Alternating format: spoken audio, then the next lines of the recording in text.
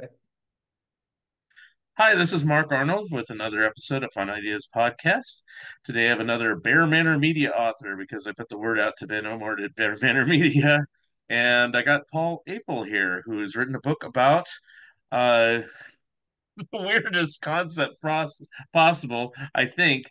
The filmmaker Ed Wood and a film he was going to make about football. So Yeah. I guess before you talk about the book itself, just tell us a little bit about yourself and how it came about writing such a book project. Well, man, I don't know where to start. I mean, ever since I was a teenager, I was always a fan of Ed Wood.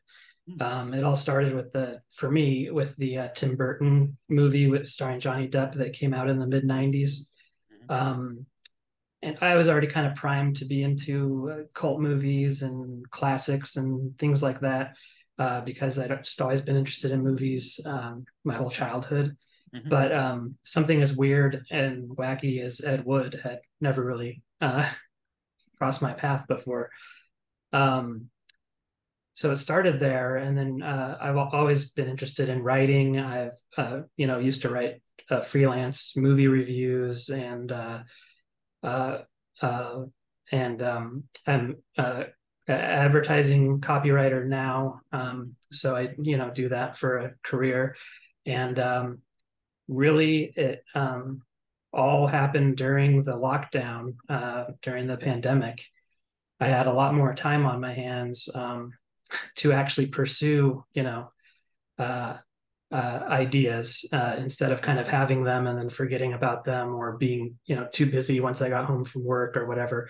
I was working from home, so I had a lot of time to, do side projects and things. And the existence of this screenplay that had never been produced before came to my attention via a blog that I read, by Joe Blevins, called, well, the blog is called Dead to Rights, but there's the portion of it, a large portion of it is called Ed Wood Wednesdays, where he updates almost every Wednesday something Ed Wood related. So that blog had been on my radar for a couple years, but I happened to run across a few articles about, or an article about this screenplay that happened to mention, sort of off the cuff, that the screenplay was available in the Loyola Marymount University archives. And that surprised me because no one had ever written about it before. As far as I knew, no one had ever read it. No, none of the books about Ed Wood that I had read mentioned it. And so I thought it was strange that a fairly exhausted, you know, uh, figure in filmmaking, um, exhaustively researched, I should say, had an entire screenplay that was just sitting there that no one had bothered to take a look at yet. So again, because of having some more time on my hands, I was able to reach out to the library, and because everything was locked down, they were willing to send a copy. And so I was able to read it and everything without having to go down physically to the archives, which I think I might have maybe have had to do if the world had been operating normally. Right, right. uh, I think they have some policies. They'll send you like a portion of something for research purposes. But because of the state of the world at the time, they sent me the whole thing, which surprised me. And a friend of mine was also researching it at the time, a guy named Greg Javer, who also writes for that same blog that I was telling you about a moment ago.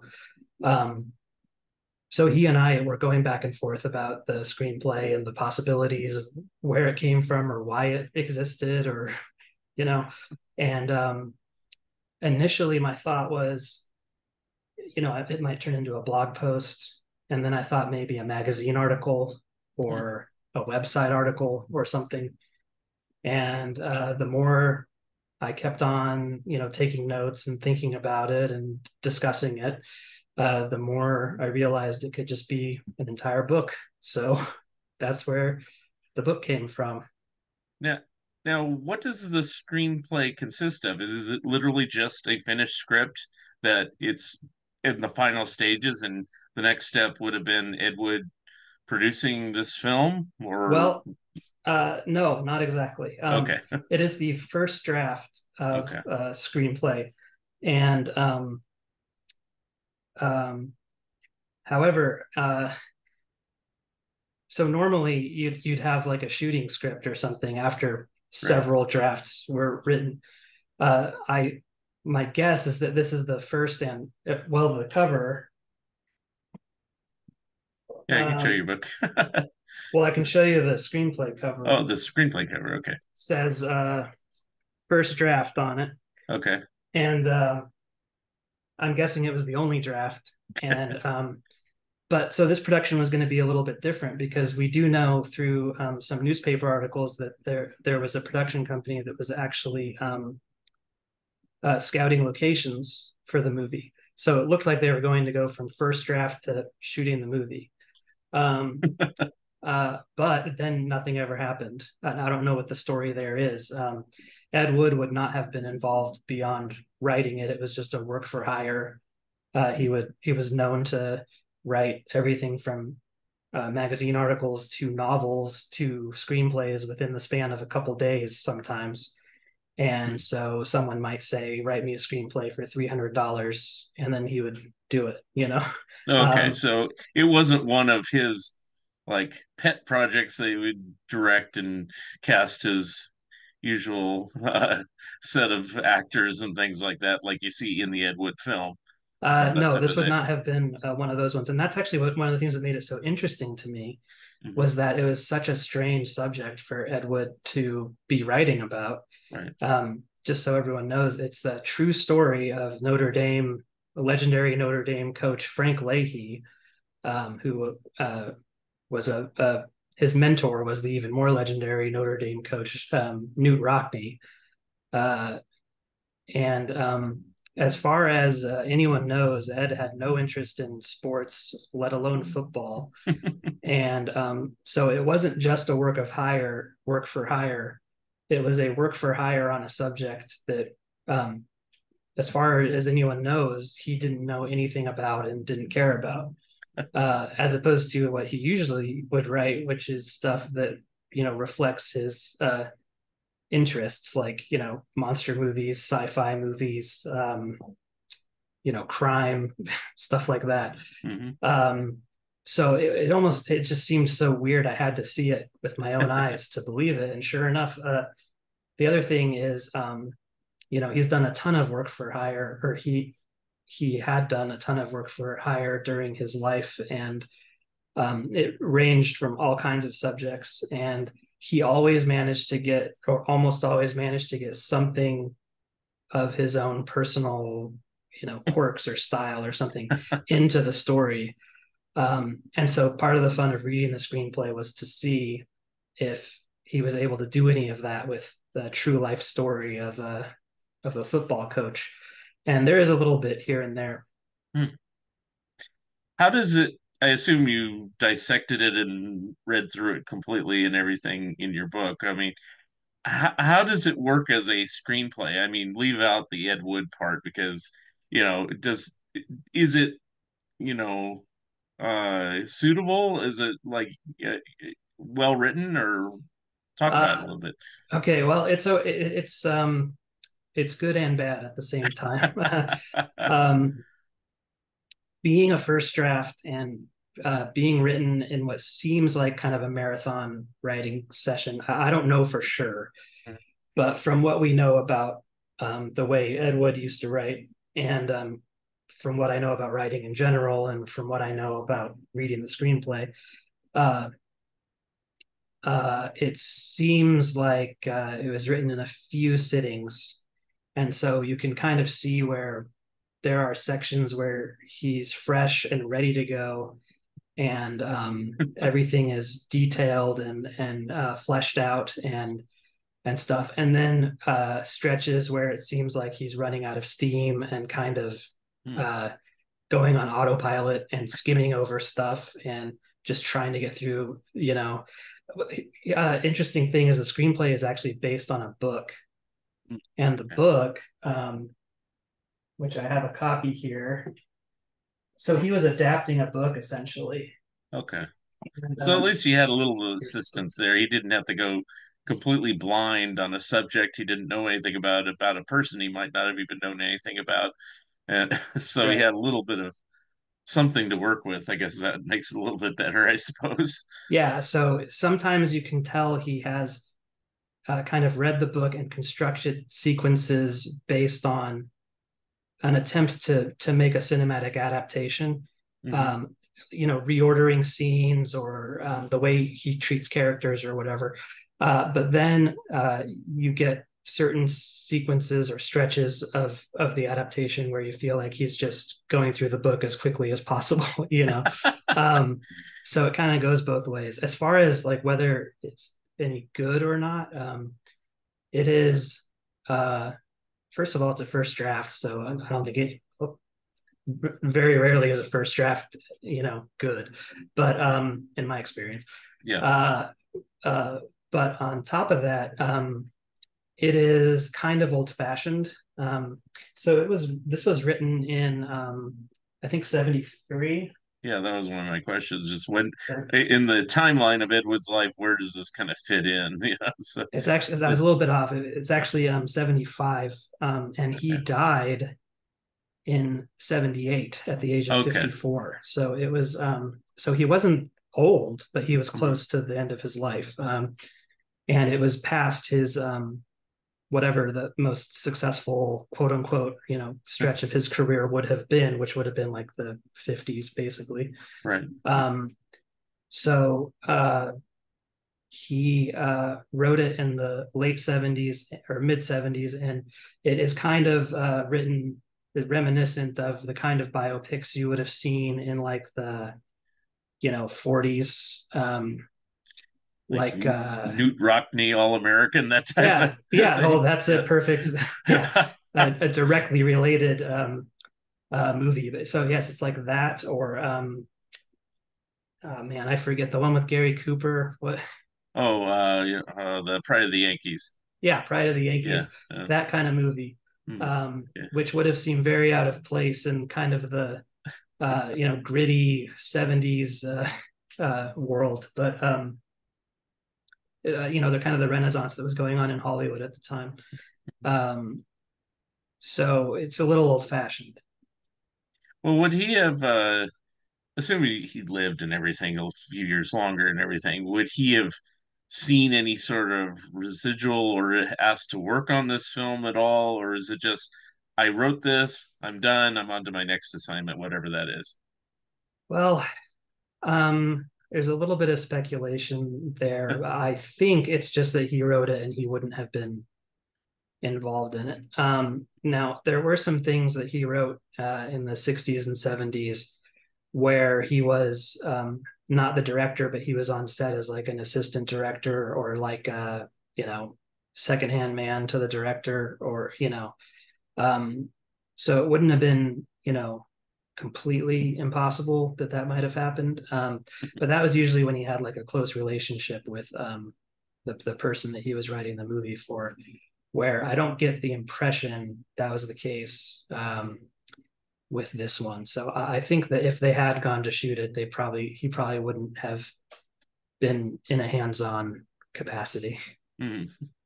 And to your knowledge, I mean, how did he come by his various writing assignments at that time? Well, so that involves a little speculation also. Okay. Because I like nowadays, I mean, you can get things on the internet, you can, but I don't even know how people got assignments. I guess you wrote letters to the mail or called people or well, knocked on doors or something. I don't know, but Yeah, I mean, I think a lot of it for Ed was like uh networking, which who you know and who you bother and all that kind of stuff. I mean, he still had some context from his days. He is more successful at producing independent B movies or Z movies or whatever you want to call them on the fringes of Hollywood, and rub shoulders with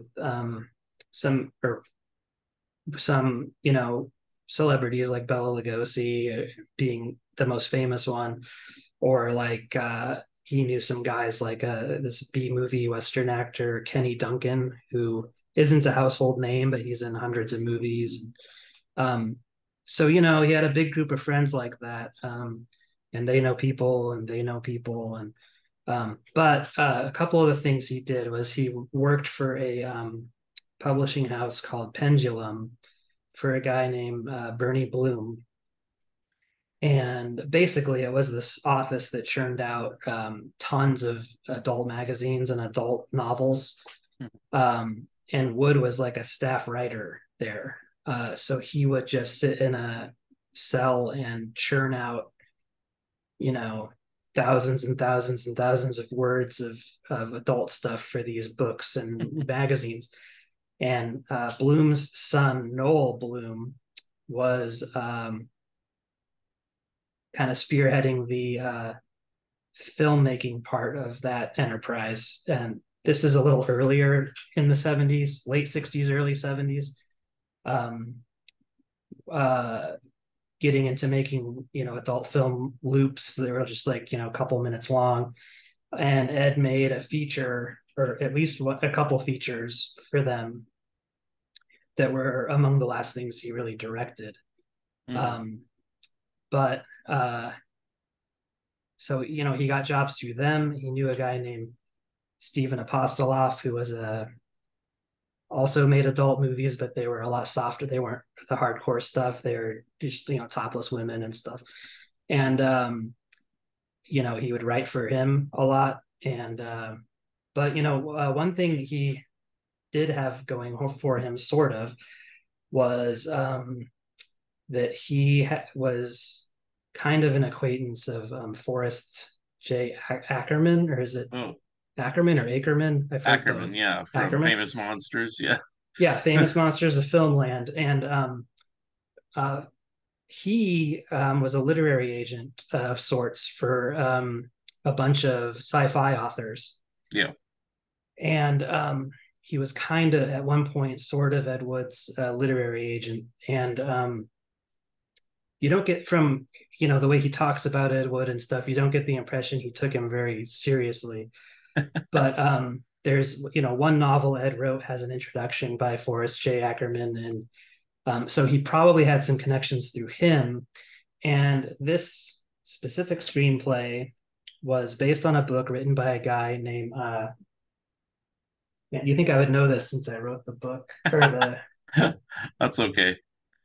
I write books myself, and after I write a book, people ask me questions from it, and I go, I don't remember. It's like, well, you wrote the book. It's like, well, that's why I wrote the book, so I have a place to look it up when yeah, I I. know.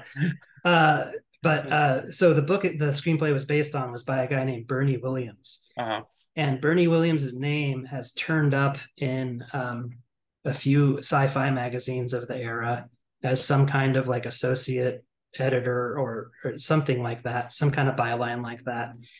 And so there is some speculation that Bernie Williams may have heard of Ed Wood through Forrest Ackerman or through other acquaintances in the sci-fi short story writing world, because apparently tons of those guys uh, made money on the side writing adult books that, stuff that doesn't really, there's no market for it anymore. But back then there was, a Right. huge paperback market. Mhm. Now, this is a silly question because you already said he put his kind of his own twist on things and everything, but uh, all these different projects, I won't just pigeonhole this one, is do you assume Ed Wood actually wrote these things, that he didn't have another person working for him to just churn out material, or No, he almost 99.9999% positive that he wrote everything that's attributed to him okay, and more that's not attributed to him. It's actually more commonly the other way around, that yeah, there's stuff being dug up all the time that is clearly written by Ed Wood right. that no one knew about because it's under a pseudonym or Hmm, whatever. I see. I did wonder when I first heard of the screenplay, the thought crossed my mind that it could just be some other guy named Ed Wood, and it's Yeah. not really. But actually, there's well, first of all, when you read it, it's clearly Ed Wood, but and the copy I got actually has his signature on the cover. Okay, that would Um, but confirm it. Yeah. beyond that, he at one point there's a filmmaker named Fred Olen Ray who, when he was a teenager, wrote Ed Wood some fan letters and was going to maybe try to produce a movie with Ed Wood. Hmm. And and Ed Wood typed out a resume for him in one of the letters, and so that resume has made it into magazine articles and stuff. And it's one of the only places this screenplay is listed. So Uh-huh. so not only is it clearly written by him and his signature is on it, but on top of that, he put it on his own resume, which is an exhaustive resume of all this stuff that he wrote over the years. But Yeah. anyway, Which leads me to wonder, are there more things like this, or is this like a just a fluky thing that you just happen to find? well, it seems like stuff is turning up all the time. There's nothing that I know of right now that's well, that may not be totally true. There's maybe a couple things um, that are coming up that I might not be at liberty to discuss right now That's because they're fine. not my projects. Yeah, that's fine. But But there's always stuff that pops up, like when Rudolph Gray wrote the biography of Ed Wood called Nightmare of Ecstasy, that the film, the Tim Burton movie, is based on. Mhm. And that movie came out in the early 90s.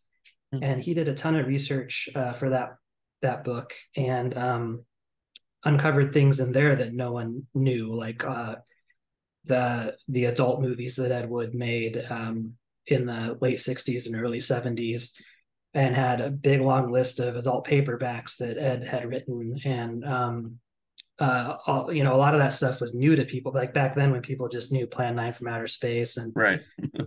Bride of the Monster and Glen or Glenda, it was shocking to find what seemed like a mountain of material that and at that time a lot of it was like stuff you couldn't see, or it was lost, or it was missing. And Hmm. so in the decades since then, every now and then something turns up, like one of the last movies Ed ever made, called Take It Out in Trade, was missing for years. And for whatever reason, someone had found the outtakes of that movie, which normally you would never find outtakes to a B movie made in the late 60s, early 70s. I mean, some classics don't even have outtakes anymore because, Right. anyway, for whatever reason, they found the outtakes of this movie in like a projection booth or something. And for a while, people thought that was the only thing we were ever going to see. And then all of a sudden, it just popped up and came out on DVD, and now anyone can watch it. And similarly, there was a lot of confusion over another uh, adult movie that he might have made, or uh, people talked about, but no one had ever seen, and that popped up. And Hmm. so there's always stuff getting dug up.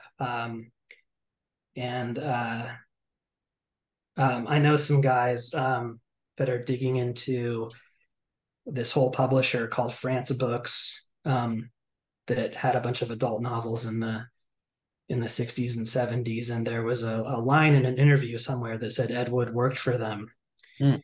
And so we were doing all this exhaustive research to see if we could figure out which one or ones of these books he may have written, because his name's not on any of them.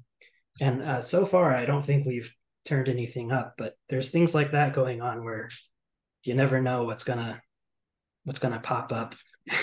Hmm. It's like I like the stuff that he made in the 50s is the tip of the iceberg, and then there's all this stuff underneath that Right.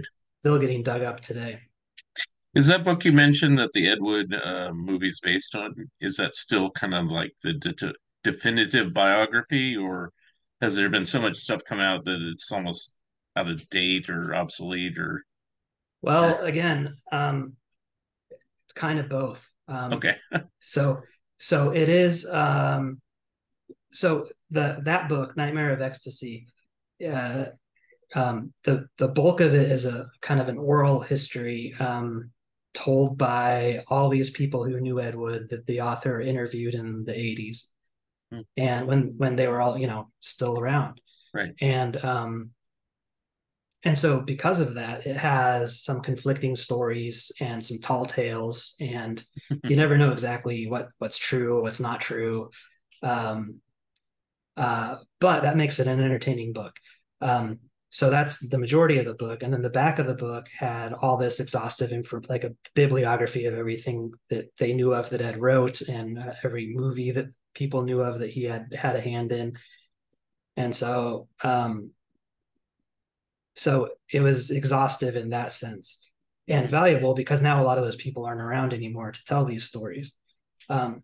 But because of that, then it perpetuated a lot of these legends that aren't necessarily true about Ed Wood and the movies he made. And um, the thing is that tons of stuff, tons of additional information has become available and fact checked and stuff about Ed Wood's life and the movies he made and the books he wrote. But there's no like one volume that goes Mm, through all of it. mm, So you still refer back to Rudolph Gray's book, even though it's imperfect, because no one else has really compiled everything. mm, Uh, he is rumored to have been working on a new edition of it, but that they've been saying that for years and it hasn't seen the light of day yet. So I don't know what's going on with that. mm, And there's a few books here and there that go into a couple things, but really you have to look for stuff on people's blogs or mm, you mm. know internet groups and stuff like that to really get the full story. Wow, I didn't know there's that much information to be had, but I guess so. Now, when like I said, I've seen the film, but I'm not saying that's the definitive story. And they kind of end it quickly, saying, "And he went on and did this, and that was the end of the movie." Yeah. In the times that he was writing this book that you did the research on, um, what was Ed Wood's life like, to your knowledge? So in 1975, by then he was living in the last apartment that he would ever live in, which was on Yucca Street in Hollywood, California. And it was in a very dangerous part of Hollywood. To this day, it's a little sketchy, but back then it was a lot worse. Hmm. Um, uh, and So he lived in a small apartment with his wife, Kathy, and their dogs. They had, two or three dogs. And, uh, they would still have friends over and things like that, but it was a pretty bleak existence. They had, both gotten into uh, extreme alcoholism and well, I don't want to say on the verge of poverty. I mean, I would say they're poverty stricken, and with prostitutes and drug addicts and people like that living in the same building as them. And apparently there was a situation where it was kind of okay when they first moved in, and then went swiftly downhill when the neighborhood changed a little bit.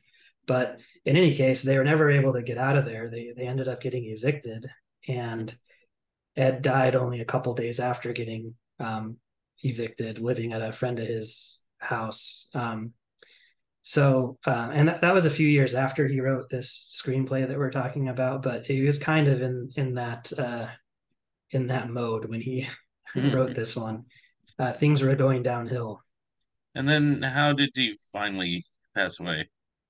Uh, He had a heart attack, okay. um, but he was extremely sick from having drank too much and all kinds of malnutrition and Mm, everything that comes along with not having any money and still drinking and right. being homeless and all that kind of stuff. Right. Um, but yes, officially it was a heart attack. Okay. And his wife? What happened with her? Well, she lived on until boy, the early 2000s, I believe. I Okay. wish I knew the date, but 30 some, yeah, like 30 some years after Ed, and Okay. uh, didn't live in the same building, but lived in an apartment building near where they had lived in kind of the same neighborhood. Hmm. uh, and she was able, through some acquaintances, was able to um, get a little bit of money on the movie or from the movie that was made about Ed Wood. Hmm. Um, so that was good, but you know, nothing major or anything like that. She actually made friends with a guy named Bob Blackburn who lived in the same building as her, and he was. I mean, she would have been, a senior citizen at the time, and he would have been, younger than her, like in his 30s or 40s or something. Yeah. uh, at the time that they met. And he realized through a series of coincidences that she was Ed Wood's widow, Hmm. and helped her find an entertainment lawyer and make sure she made some money off of the movie. And so as a result, when she passed away, she left her portion of the Ed Wood estate, to what little there was, to Bob Blackburn. And so he's kind of carried on the torch, and has a Facebook group for fans and stuff like that. And he actually he wrote the foreword to the book that we're talking about. And he was involved a little bit in me deciding to work on this and write it. I reached out to him and started chatting with him on Facebook, and so he was able to fill me in on a couple things here and there, Hmm. just what he knew from what Kathy had said about Ed, um, and stuff like that. So it was good to have kind of a spiritual connection to Hmm. Hmm. to Ed via Bob and Kathy. Oh, that's Um, cool. Now, going the opposite side of the story here, I should have looked it up, but Frank Leahy, yeah, uh, was he still around when this story was written, or uh, was Ed just going solely on that big green book you held up? he was going off of the book, solely off the book. However, the guy who wrote the book, Bernie Williams, he met Leahy. He went out and interviewed Frank Leahy for the book, and actually the book. So it's kind of also kind of an oral history, although directly from Frank Leahy. Okay. It's written like he Bernie went and interviewed him and had all the tapes, and then like kind of transcribed the tapes. However, it doesn't really read like that. So there's some, question as to whether Bernie made it all up, or just rewrote it in such a way that it doesn't sound naturally like someone speaking or whatever, but that's the story. That's the way the story goes.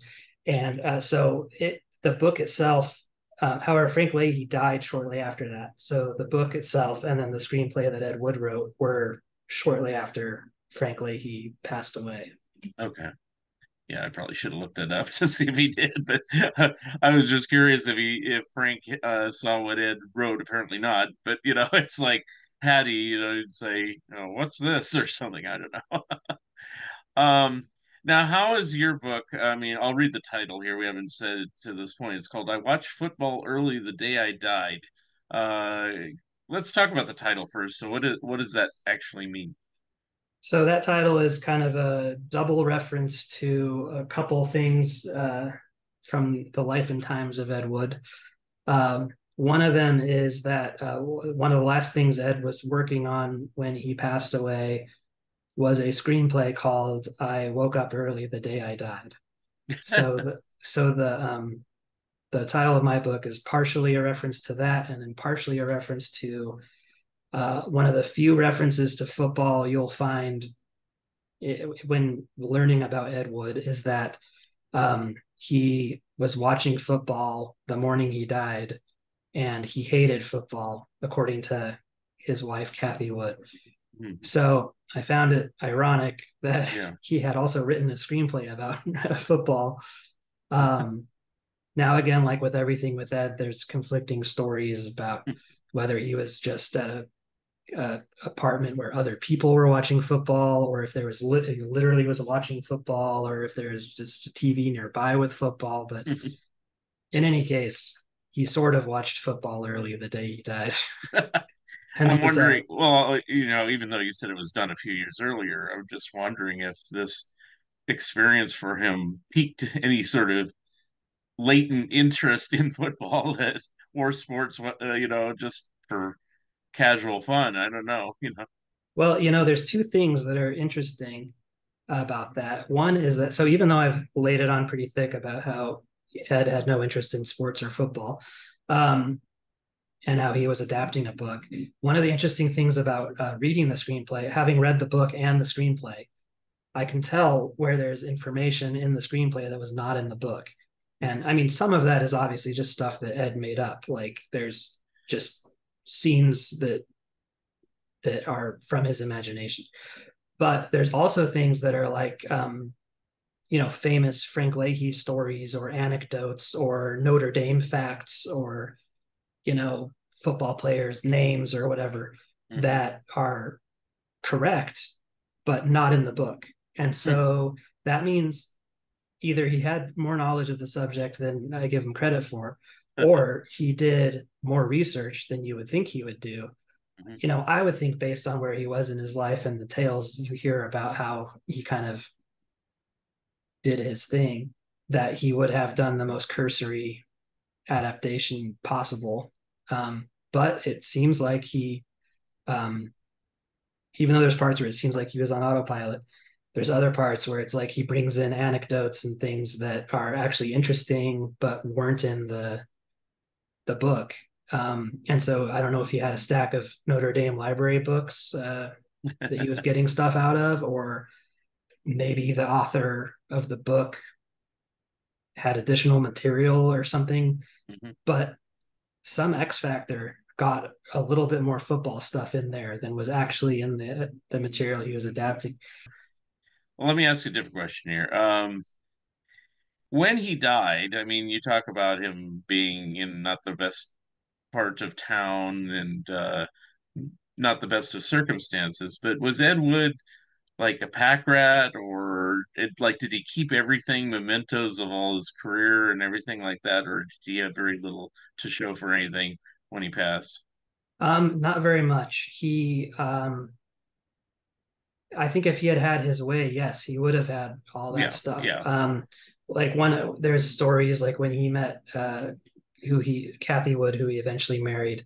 One of the first things they did was go through his scrapbooks, and he had scrapbooks that he had either made or someone had made for him Hmm. with mementos of his career, plays he'd written, or things that were in newspapers, promotional stuff for his movies, all that kind of stuff.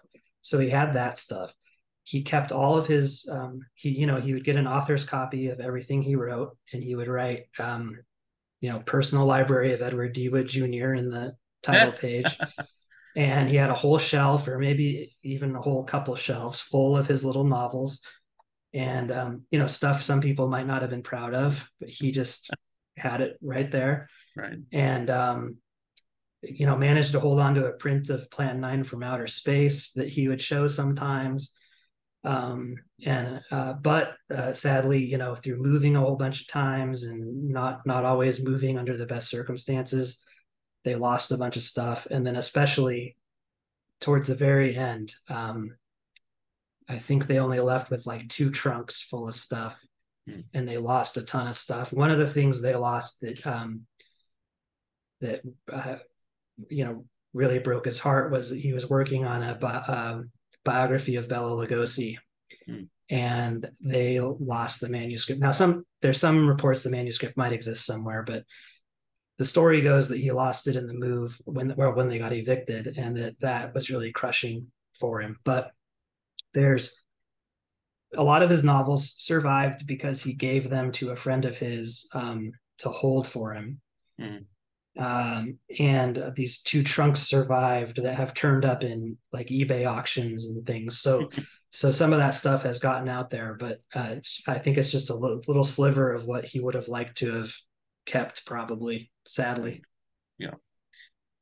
Now going back to your book here, uh, how is it laid out? I mean, does it go page by page on the screenplay, or is it just a general overview and you talk about his life, or how do you go through it in the book? It's pretty much page for page. So the way it goes is there's a foreword by Bob Blackburn, who knew Kathy Wood. And it kind of gives you a quick overview of what who Ed Wood is. And then there's an introduction by Greg Javer, who gives you a little idea of Notre Dame and Frank Leahy.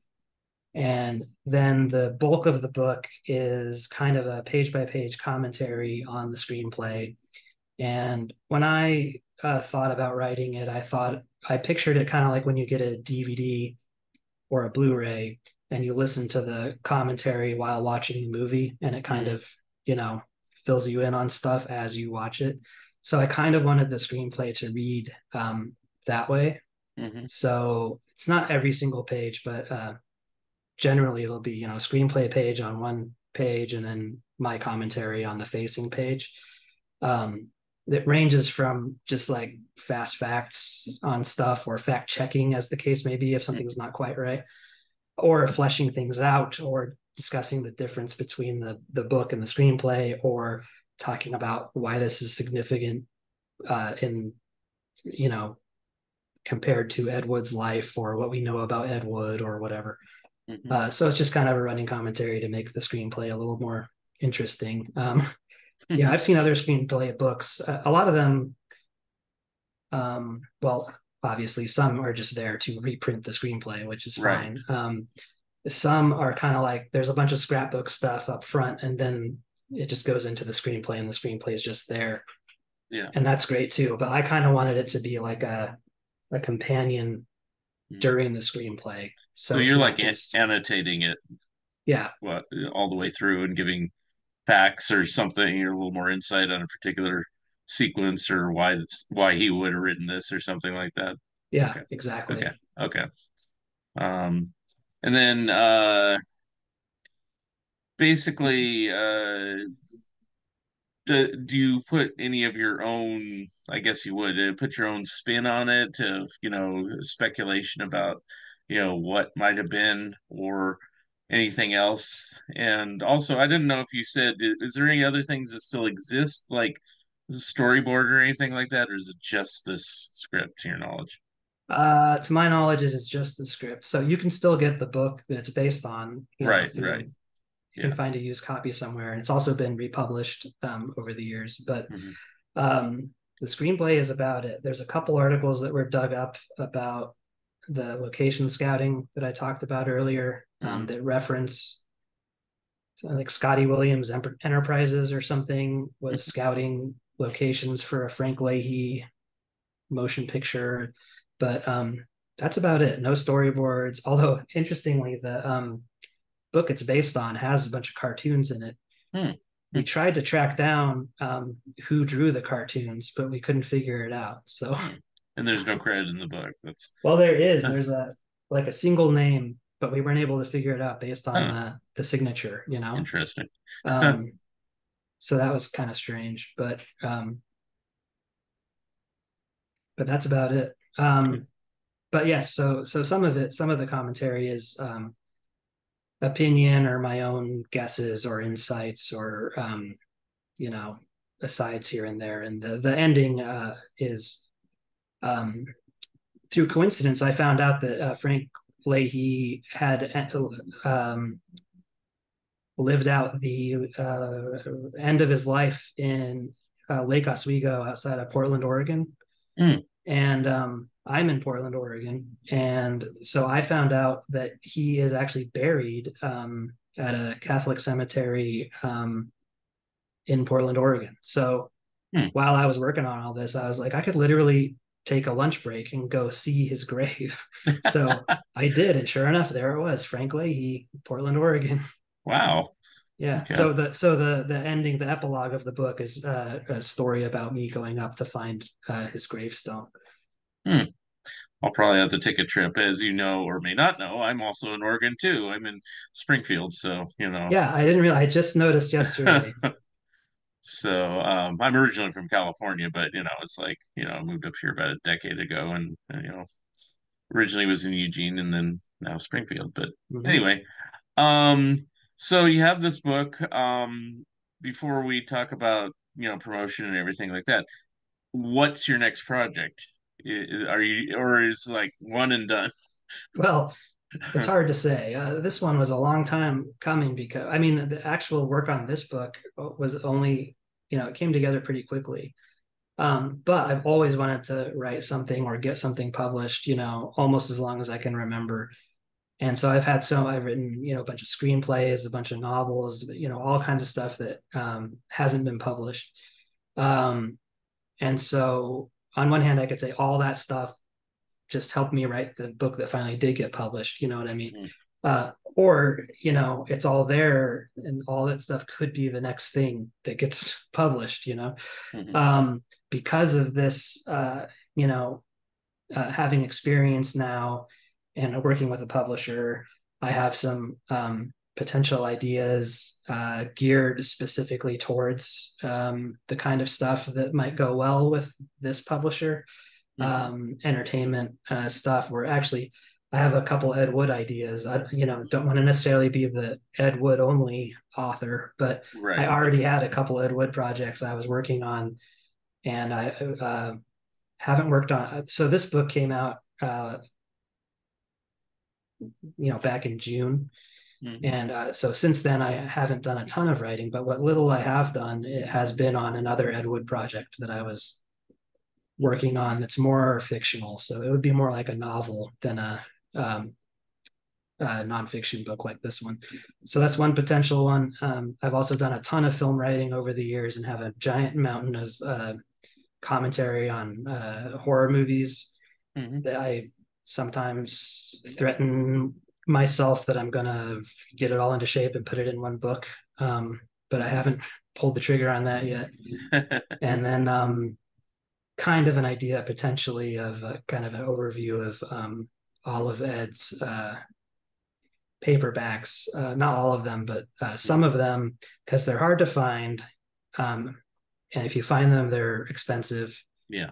And if you then try to read them, they're hard to read for various reasons. So I was thinking it would be nice to have a bibliography that kind of does the work for you and tells you about these things. I mean, there's other people on the internet that already do that kind of thing, but it would be nice to have it in a book. Although there's also been kind of books like that, but I mean, kind of um, a more in-depth book. But I haven't even started on that. So a Okay. couple things I have actually worked on that are almost good to go, and then some things that are just fantasies right now. But Mhm. um, so anyway, that's a long-winded way of saying I don't know what my next project is going to be. Out of curiosity, approximately how many books did Edward write? I don't know. I mean, I never thought about it. I've seen a few over the years at various shows, and as you say, they're usually pretty pricey, Mhm. so I mean, um, I would say like a super conservative. I think there's, I don't know, like 50 that you can say he 100% definitely wrote, but I think that's a very low number. It's probably more like 200 or wow. something like that. But that might be high. I mean, I wish I had a number off the top of my head, but Even it's 50 is good, it's somewhere yeah, crazy like that. yeah. All right. Well, what's next for this book? And do you have a copy of the book with you, or are you just, so you can hold it up and just want to see what? Yeah, I've got one. Here's the book. Aha. Um, Gosh. this is the hardback. There's paperback that is more affordable.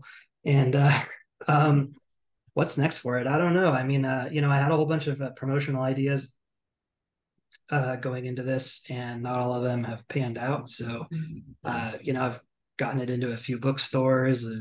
you can order it on Amazon or Barnes and Noble or any number of websites. It's available through, Ingram distribution, which means pretty much any mom and pop bookstore can get it for you. Mhm. If you'd rather go through them than the big guys. But other than that, that's it Well, do for you the have book. any plans to, table it at any monster movie conventions or anything in the next few months or anything like that? Nothing definite. I would like to do something like that. A bunch of the avenues I've looked at weren't 100% like um, conducive to this specific book. Mhm. I mean, just the name Ed Wood will get a little recognition, but among at the right kind of convention. Right. Uh, but um, but no, nothing definite yet. I did enter it into a I should have this in front of me. I entered Yeah, it into a local authors competition.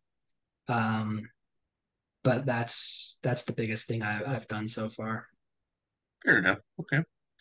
All right. And you did kind of gloss over, where to buy it and everything, but if you want to repeat that, you can. But also, if somebody has any Ed Wood questions, Ed Wood information, or just wants to talk to you about old films, how do people get in touch with you? Well, what you can do is go to wpaulapel.com. That's WPAULAP as in people, EL.com.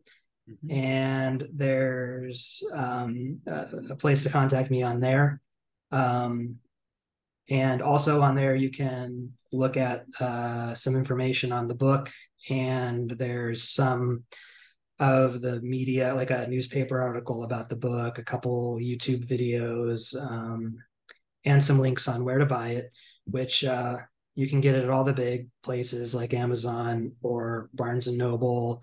In Oregon, you can go to pals.com. I mean, Pals will ship it to you anywhere, but unfortunately, I've not got it into the actual building of Pals yet. Hmm. We'll see about that. Um, or because of the way it's distributed, pretty much any independent bookstore can order it for you. So if you'd rather not go through, Amazon, you can ask your local bookseller, and it's likely in their system, and they can likely get it for you. So that's nice. So the small, I'm from McMinnville, Oregon, and there's a tiny bookstore on Third Street there, and they brought it in and sold a few copies. So that was nice. I'll have to go up there, not because of the books, not because of your book, but because of a bookstore. There's certain bookstores maybe in the next summer, I've kind of, as you've been shut down during the pandemic, so there's a lot of places you haven't gone. But we finally went to Powell's again a couple months ago, first time in about 4 years. So Mhm. just because of all that, so Um, Something else I wanted to mention, I kind of glossed over, or I didn't quite get into it. I should have said actually, and when I mentioned Bob Blackburn, who knew Kathy Wood, Ed Wood's widow, and is one of the heirs to Ed Wood's estate, but little of it there is. He was instrumental. He's worked with Ben Omar of Bear Manor hmm. before to get some Ed Wood short story compilations published. And he mentioned he hooked me up with the publisher. So aside from providing a forward and being a sounding board working on this, I need to make sure to mention that he actually brought it to the publisher's attention as well. So Okay. I kind of forgot that part, but No, I didn't. Well, I didn't even ask that question because I assume, people, well, how I got involved with Ben Omar is he saw some other article about animation that I wrote about underdog and stuff like that. And he says, "Hey, do you think you can expand this into a book?" And I didn't even think about making it into a book, but I did. nice. And, that was 15 years ago. So here we are. Anyway, all right. I want to thank you, Paul, for being my special guest today. It's like, again, the book is called I Watched Football Early the Day I Died. And I have to say this, I didn't say it earlier, but I wrote a book about Alvin and the Chipmunks and Ross Bagdasarian Sr. And that's exactly the way he died. Oh, really? Yeah, he was watching the Super Bowl in 1972, and apparently he was smoking a big cigar, had a heart attack, and died during the Oh, game. I wow. don't know if he made it through the game, but that's the day he died, and it's like, whoa, So anyway, so it made me think of that. I go based on your title. So Hmm. anyway, it was fun talking to you. I hope you have other projects. I'm gonna have to check out some of your film reviews and things like that, see what you have to say, and hopefully you'll get a book out of it someday or something like that. Okay. I hope so. All right. Well, I think again, thank you very much. And this is Mark Arnold on Fun Ideas Podcast, and we will see you next time.